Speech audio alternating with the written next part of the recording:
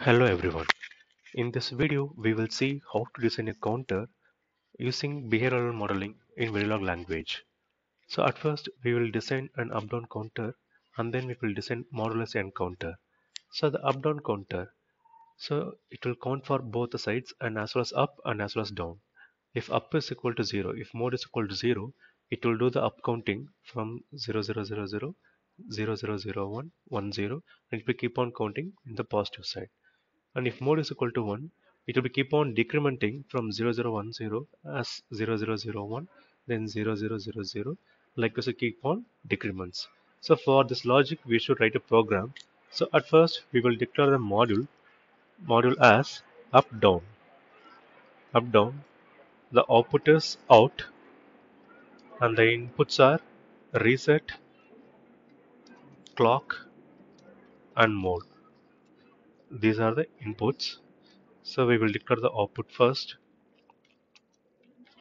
and we can declare the output as a register. So output register we will do for 4 bit, so 3 down to 0, 3 down to 0 out, and the inputs are clock, reset, and mode. These are the input variables. So whenever positive edge clock arrives, always at positive edge clock arrives, it will goes inside the loop, it will begin, and we will write this program by using case statement. So case for single variable, just open bracket and close the bracket, and if it's here more than one variable, we should use parenthesis. So here we will use reset and mode. These are the two variables. Now we will write the cases. 2-bit. Why 2-bit? Because we have declared two variables in the case statement, reset and mode. So 2-bit binary. If reset is equal to 1, it doesn't bother about mode. So it might be 0. The out is equal to 0. Out equal to 0. For 2-bit binary, if reset is 1, if mode is 1, then out equal to 0. If 2-bit binary, if reset is equal to 0, then if mode is equal to 0. If mode is equal to 0, it will do the up counter. It will do the up counting. So out equal to out plus 1. If mode is equal to 1, if mode is equal to 1, then out equal to out minus 1. In the case, in the begin and end module. So we have done the program for up down counter. So now we will copy this and we will post in your XILINX.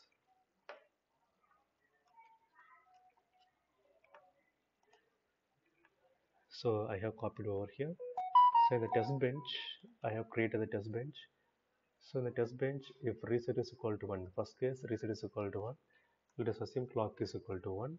So if reset is 1, the output will be 0. Then for every 100 nanoseconds, the mode will be keep on changing. So here we can give some 200 nanoseconds. For every 25 nanoseconds, clock will be keep on toggling. So let us execute the program.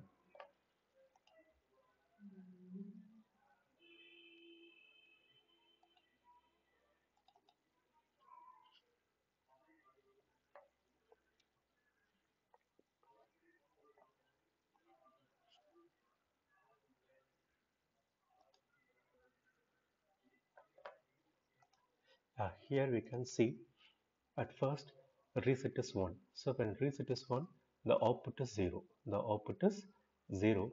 Once the reset becomes 0, then what happened? The mode is 0. Mode equal to 0 means what? It will be up count. So 001, 10, 11, 100. Then what happens? The mode turns to 1. Mode turns to 1. When mode turns to 1, what happens? Out equal to out minus 1.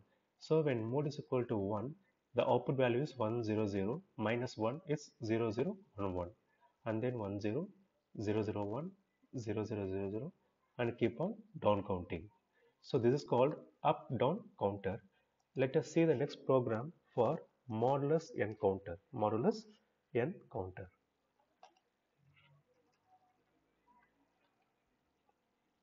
In the modulus n counter, we have an n as a variable. So for how many n as a variable, so for how many bits we can do the counting, whether it can be up counting or can be down counting.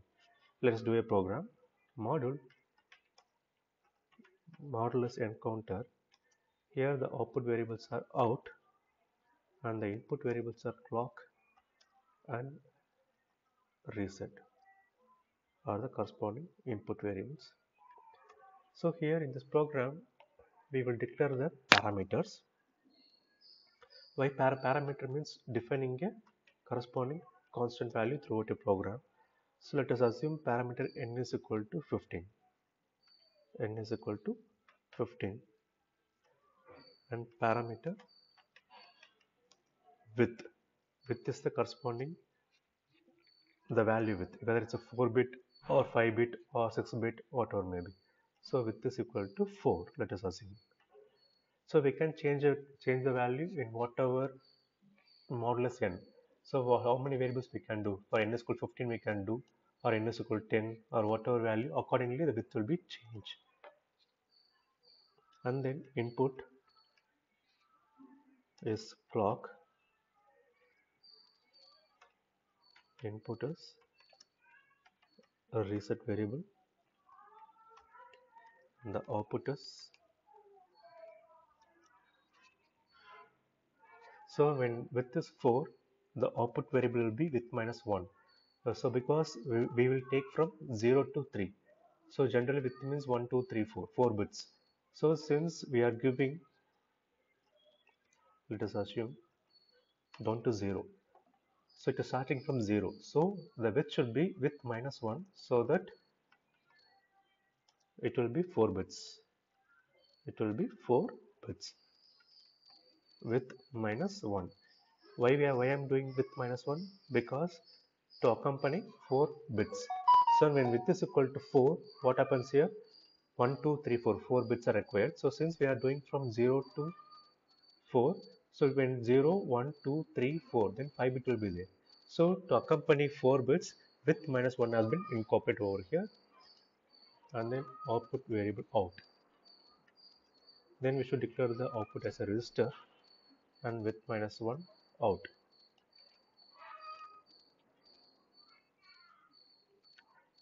Then whenever positive edge clock arrives, whenever positive edge clock arrives, whenever positive edge clock arrives, it will goes inside the loop begin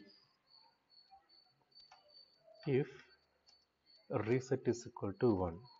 If reset is equal to 1, then begin out equal to 0. Out equal to 0 in the begin, else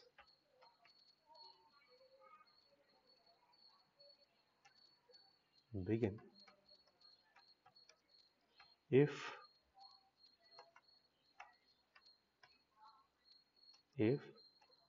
out equal to the out equal to the maximum bit is n. The maximum bit we need to find out is n. We are doing for n counter, right? So n. So the output should maximum of n is equal to 15. So when out equal to n minus 1, n minus 1, then we should change the output to 0. We should change the output to 0. So out equal to 0. Out equal to 0. Else out equal to out plus 1.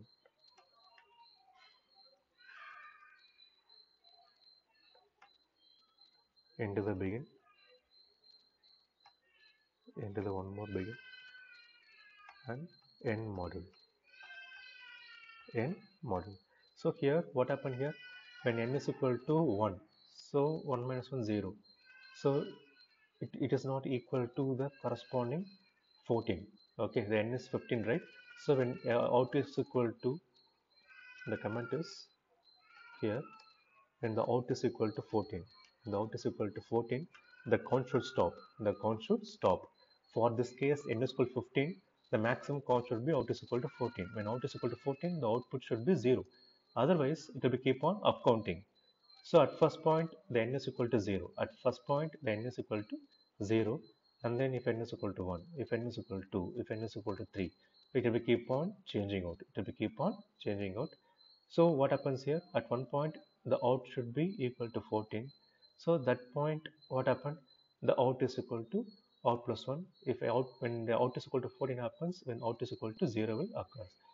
Let us see the program in Verilog language. The XILINX window we will see.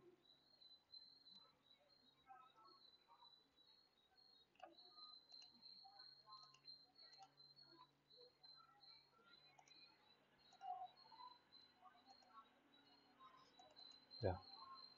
So here I have declared n is equal to 15 and width is equal to 4. The test bench has been written as say when clock is equal to 1, when reset is equal to 1, then for 50 seconds, okay, the reset will be keep on changing from reset n is equal to 0. Let us see how it operates.